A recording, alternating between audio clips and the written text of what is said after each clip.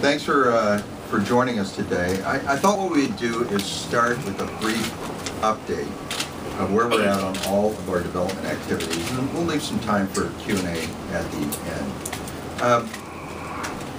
We formed up the Airplane Development Organization a little over 2 years ago with a focus on deploying a single management system across all of our development to standardize the way we develop airplanes, allowing us to not just share practices amongst all of our development activities, but to share resources and to migrate to a true common single management system. We've made great progress at doing that, and I think that in a large way it's allowed us to inject stability and restore confidence in our ability to develop new airplanes. Now, this management system was first deployed from beginning to end on 787-9, an airplane that we were able to deliver to our customers a month ahead of our commitments to them, and an airplane that meets all of the technical performance commitments that we made to our customers. And we've continued to use this management system across all of our development activities. Maybe to give you a sense for where our focus is, we could go through one or two charts. Let's go to the first chart. You know, this really sums up what our mission is in airplane development. First, meet our customers' expectations. That's not just around how far the airplane flies, how many seats it has, how much gas it burns, what sort of emissions it has from an environmental sensitivity and responsibility standpoint. But it's also from a reliability, maintainability perspective as well. Our customers need to know the airplanes we're developing will do what we say they will do. That was our focus with the 787-9, and we delivered on those expectations. The other thing is to deliver value. Now, there are two ways to think about value here. One is value to our customers, so they can use this as a tool to implement their business models wherever they're at in the world, to drive profitability and to provide the service to their customers that they desire. But there's a second aspect of this as well, and that's to deliver value to our own production system. Our job is to design airplanes that are simple to build, to assemble as well. And if they're simple to build and assemble, it will drive our productivity and it will drive our quality. The higher our productivity, the higher our quality, the better we're able to service the needs in the marketplace. And finally, to reduce risk. Reduce risk to Boeing in our development efforts and our commitments to our shareholders and our employees, and to reduce the risk our customers perceive in our ability to deliver on our commitments. And again, that groundwork we laid with the 787-9 is serving us well here. Let's go on to the next chart. Talk a little bit about where our focus is in the design process and how we're thinking about innovation these days. I just mentioned one of them, simplicity. The simpler our products are, the easier they'll be to maintain, the easier they'll be to operate. The simpler our products are, the easier they will be to produce with the productivity and quality that we're looking for. So it's really about simplicity, it's about producibility, it's about reliability in the designs that we're producing on the new airplanes. So let's move in and talk about each one of the airplanes. We'll kind of go through sequentially the airplanes as they're going to market over the next couple of years. And we'll start with the MAX on the next chart. We're really excited about this airplane. 8% more fuel efficient than the Neo, more range than the Neo, 12 more seats in the heart of the market where it really matters. The other thing that we don't talk a lot about, but it's very relevant here, is the Boeing Sky Interior. How many of you have flown on a Boeing Sky Interior? It's really a neat experience. LED lighting, openness, spaciousness. We took everything we learned from the 787 experience on designing interiors and applied it to the Sky Interior. It becomes standard on the MAX.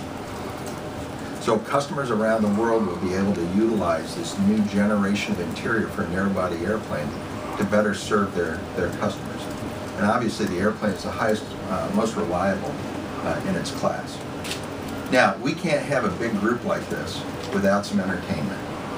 So we're going to roll a video here that I hope you really enjoy, and it'll do most of my job in briefing the rest of the MAX. Go right ahead with the video.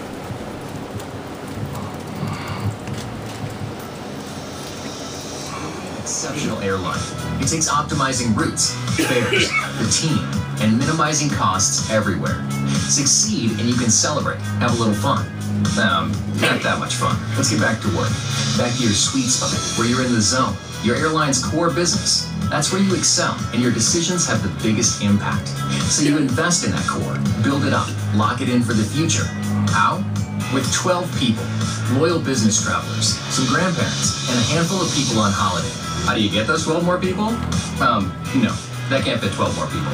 And maybe those were big in the 80s, but so was this, and that, and, whoa. You need something designed to make even more of your airline's future. Something for your core business. Something that seats 12 more people than any other choice, without costing you more to fly. How much more? Zero. Zip. Nada.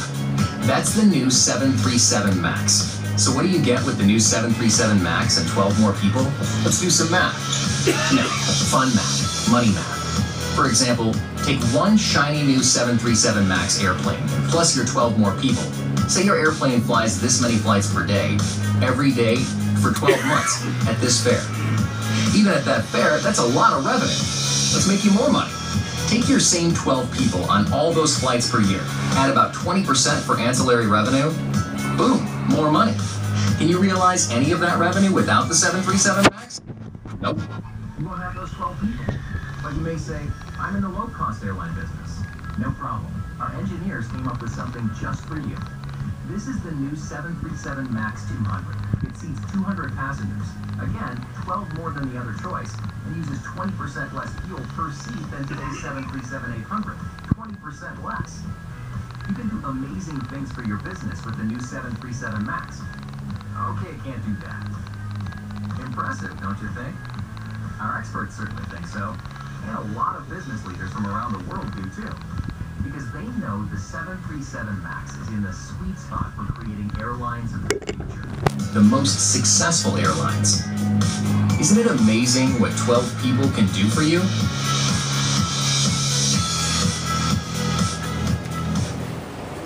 So let's go on to the next chart. So where are we at in the development? Now, I got to warn you. When I status each one of the programs, the story is going to be the same. Every one of our development programs is on track from a schedule perspective, on track from a performance perspective. So you're going to hear a little repetition here. Airplane here, on track. 90% drawing release. Now that's the milestone we use to say that the vast majority of the design is done. And we can move deeply into producing the airplanes with confidence that the engineering isn't going to change the design. That's key to allowing us to get the into flight test, into EIS, meeting our customers' commitments on schedule. 90% drawing release on this airplane occurred ahead of schedule, ahead of what we planned. The engine development is on track. Now, I know there's been some press recently about the 1B and performance issues and blah, blah, blah. Quite frankly, we don't know where that's coming from. This engine is doing exactly what we needed to do. In fact, maybe even a little bit better. So we feel really good about the engine. It's not just about the MAX 8, it's about the 9, it's about the 7, and it's about the 200. All four models are being developed concurrently by the same engineering team. They're different phases of their development, but it's all going on concurrently, all on track. We loaded the first wing on the exact day that we had planned years ago. We're beginning to assemble the airplane, and the assembly of the first airplane is occurring on track, and we're well into pulling together the low-rate initial production line that the MAX will begin production on. Next chart. You can kind of see where this low-rate initial production line will be. Spar load, as I mentioned, was on time. Automated wing panel assembly is going very well. Again, just as we had planned. Once again, the key word here is on track. Next chart. 2017 is the first delivery for this airplane. We feel good about the delivery date. I've got positive schedule margin against that date. Once again, on track for the schedule. Next chart. So, bottom line, we got a great family of airplanes here. Now, it's one thing I do want to address around the MAX. I know there's a lot of questions around A321, the MAX 9, the way to think about this is not MAX 9 A321, it's not MAX 8 A320. It's about two families of airplanes. Families that bring capabilities to our customers.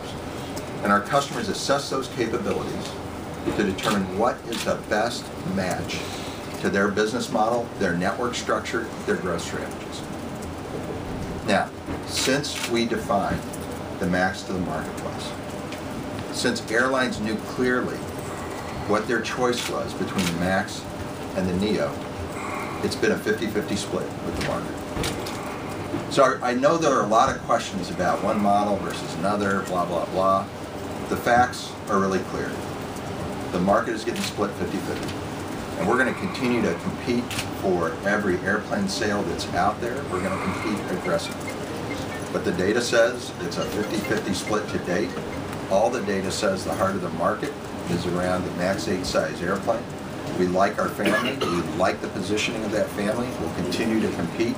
And oh, by the way, we'll continue to evolve as we see market conditions evolve. That's where the MAX 200 came from.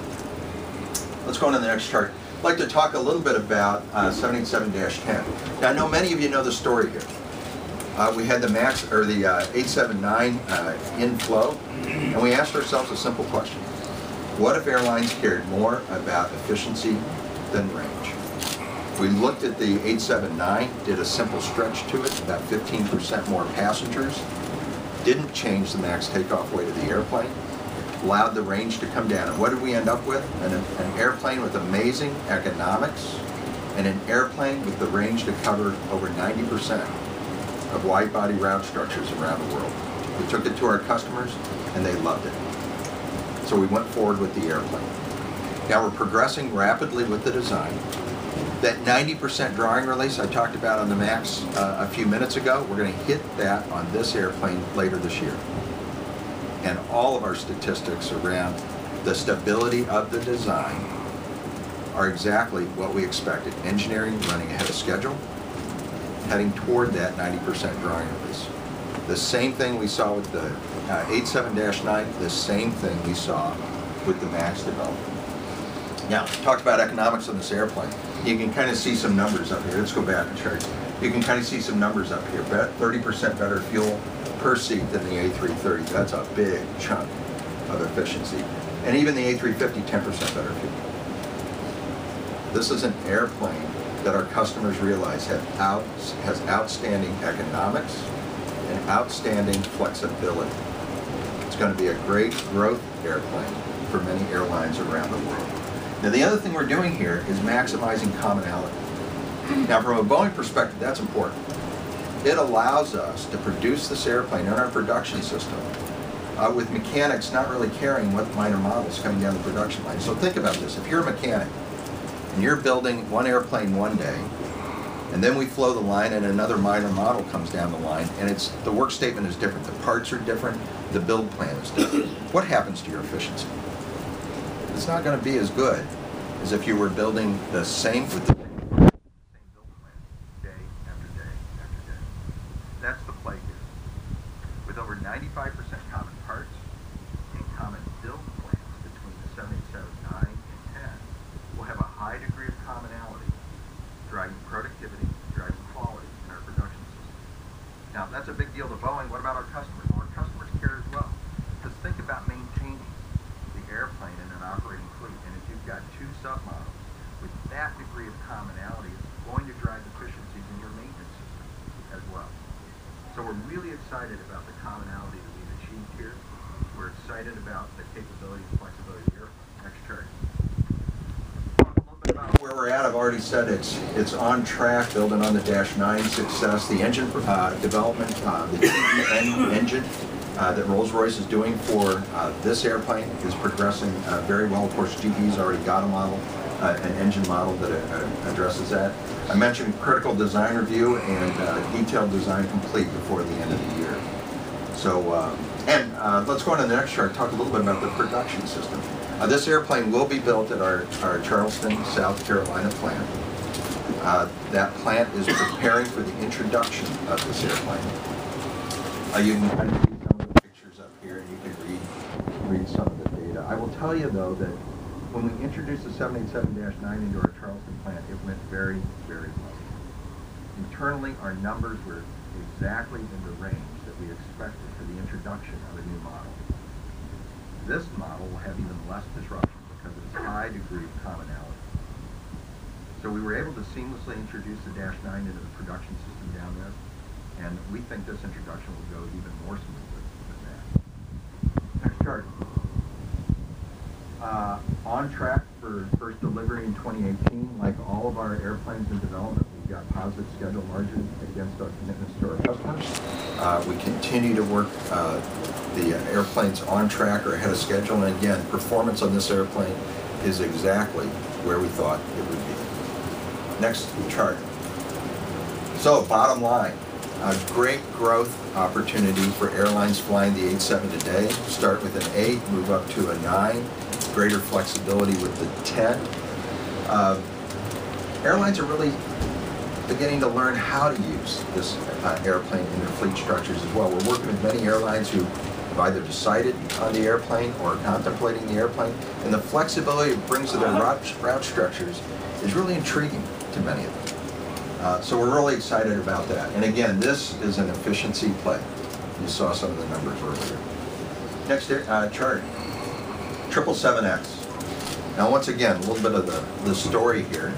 A couple of years ago, we were asking ourselves, how can we take the investments we've made in technology over the last decade and apply them to a replacement for the 777?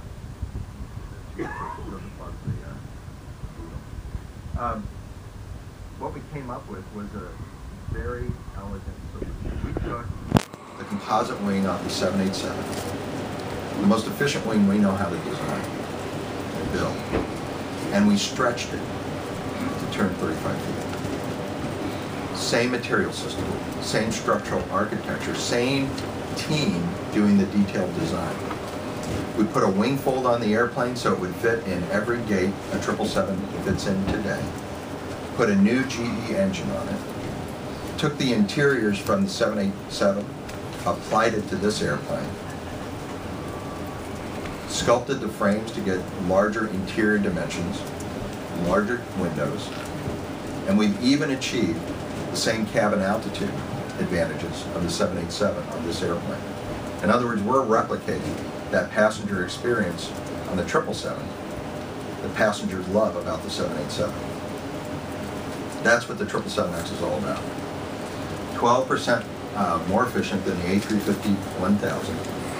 Even the 8X is more efficient at every range than its most direct competitor, the A350-1000. Greater payload range capability, greater flexibility.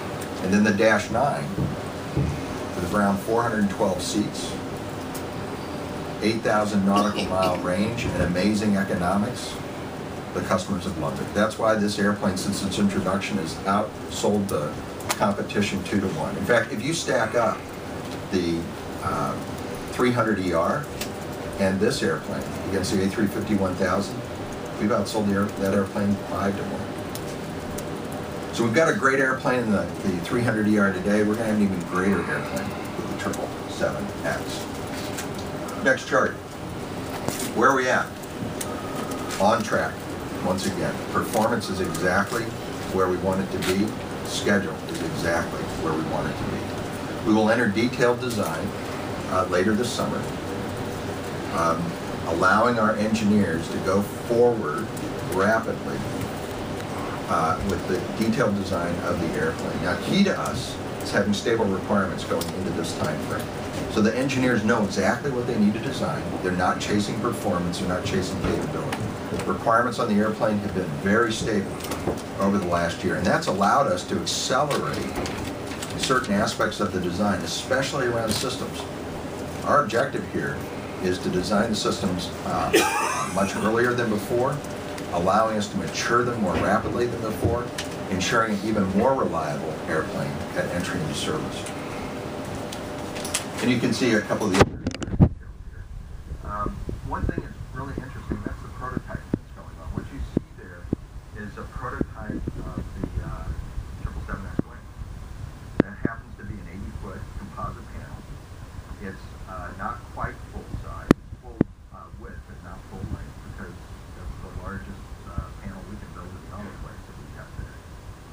be installing a new set of autoclaves in the new building later this year. Those autoclaves will be 120 feet in length, and very likely some of the largest autoclaves in the world.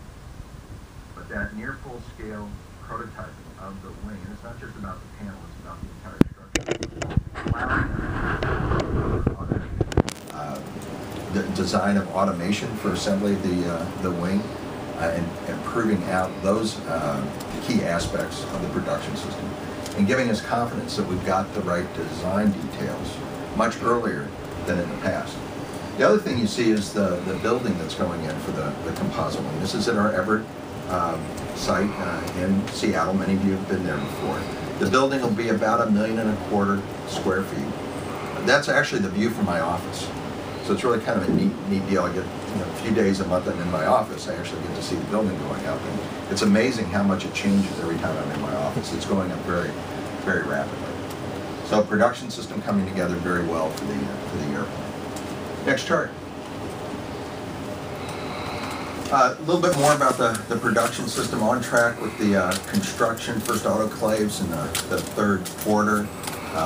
Building will be done in May. You know, the other thing that we're doing is utilizing the enterprise to a great extent in the design of the 777X as well. The center wing box will be fabricated and assembled in Everett, and then the final assembly of the wing will be in Everett. But the edges of the wing will actually be done at our St. Louis facility and designed by engineers in our St. Louis facility. And you can kind of see the beginnings of the construction there and what it will finally look like in the St. Louis 6 autoclaves going into that facility to support the design of those parts and building those parts. Next chart. Once again, on schedule for first delivery in 2020. As I said before, we have schedule margin and working well ahead of schedule on this airplane as well. Once again, it's kind of a boring message. On track for performance, on track for schedule. Next chart. So, with the 777X, we've got a great airplane in the 300ER. We've got an airplane that's a truly worthy successor to that airplane in the 777X, building on the legacy that airplane has built over the years, the 300ER, and improving it even further. Greater efficiency, greater network flexibility for our customers. It's going to be an amazing tool for our customers in executing their business plans around the world. Next chart. And with that, you can kind of read the summary, and I think we're ready for some questions.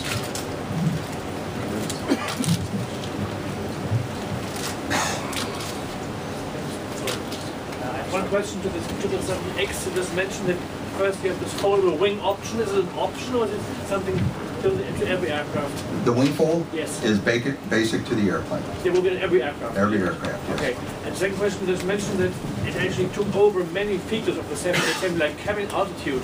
I was wondering, even the windows I think is bigger than the 787 yes. size. I was wondering how we were actually doing that in an aluminum airframe rather than in the carbon. Yeah, we get that question a lot. We are replicating the cabin altitude of the 787. The windows are larger than the 777 windows today. They're not quite as large as the 787 windows. You can kind of think of them as being half in between. There's an interesting fact though. The frame spacing on the 777 is narrower than it is on the 87, so that you have more windows per unit length. We actually have more exterior light coming into the 777X than we do the 787. So that sense of the outside coming in is even greater on the 777X than it is on the 787. So how do we do it? Good, hard engineering is the bottom line. We understand the 777 fuselage from an engineering, strength, and fatigue perspective very well. We know how much structural margin it has. We knew what areas we needed to beef up in order to be able to support the lower cabin altitude. We worked the equation through a series of design trades, and for very modest investment, we're able to achieve our objective of getting the lower cabin altitude. But it's not humidity the same as in the 787, right? That's still the difference. Humidity in this airplane actually will be higher than the current 777. Won't be quite to the levels of the 787, but it will be higher. So the interesting thing here is that you can think about any individual feature between the 777X and the 787, and they'll be slightly different. The windows are a little bit smaller, but they're more of them, so greater exterior light coming in. A little bit difference in humidity, slight differences in cabin altitude. What customers notice about the 787 is not these individual features. It's how they all integrate together. It's the total experience that they really notice. So we're replicating that experience with this airplane. Now, the individual parameters will vary a little bit, but for a customer, flying customer, remember the flying public, you'll have that same experience that you have in the 787. What's the difference in cabin altitude between the two? Negligible. We'll take one in the back. Okay, with the same material system for the fuselage As what? as the present? Yes. Yes, same material system. Same material though? Yes. So straight up and- aluminum? Yeah, and so we are always looking at new material systems. The way we introduce new material systems is through a crawl, walk, run sort of process. So we'll introduce new materials for individual piece parts, and then we'll start to expand. Think about the 787. Why did we have confidence to do all the composites on the 787? Because we've been building composite empennages on the 777 for a long time. So we began there in groups. So the same thing here, John.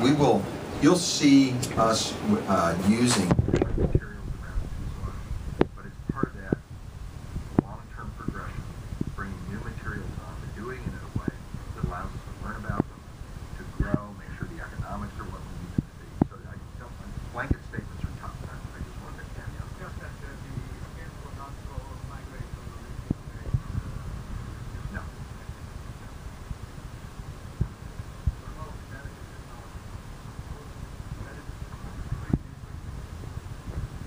No. Sort of like materials themselves, we do the same thing with manufacturing processes. So we're always experimenting with the feasibility of new manufacturing techniques. If they appear to be feasible, we'll start cutting them in, first at small scale, and then going to large scale. A great example is the Eco Demonstrator that's currently flying. The center aisle stand in the cockpit is actually 3D printed from recycled 787 composite materials. We took waste materials out of the 787 production system, recycled them, and built a 3D aisle stand. Great example of how you experiment with at a small manageable scale and then begin scaling up in an orderly fashion over time. What's an aisle stand again? The aisle stand sits between the pilot and co-pilot seat. The aisle stand is what we refer to as. Okay. Scott, on the lead engine for the 787-10, how close are you to knowing which of them is going to be first off the market program? And are you coming close to that decision? I know it's probably a market-driven decision. Yeah, it's a customer-driven decision. Once customers make a decision, then that'll be the lead engine. And I don't know, I apologize, I don't believe we've said publicly to date which one it's going to be, and I don't think we're ready to. So I apologize for that. We know. You do know. But One more on the 777X, you just increased the diameter of the engine to 134 inch.